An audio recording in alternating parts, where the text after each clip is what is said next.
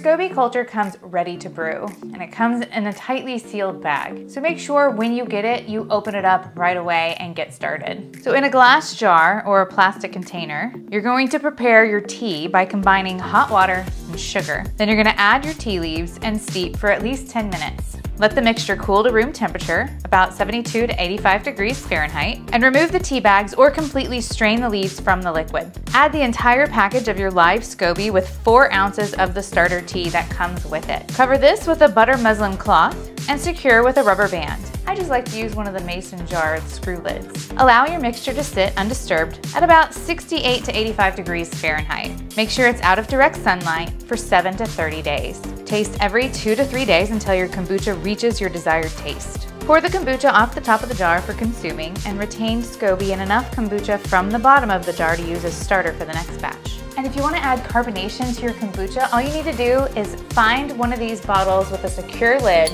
and bottle it up for a few days, and it will have lots of fizz. No more $5 kombucha at the store. All it takes is just a bit of tea, some hot water, some sugar, your SCOBY, and a little bit of the reserved kombucha, and you can make endless kombucha all the time.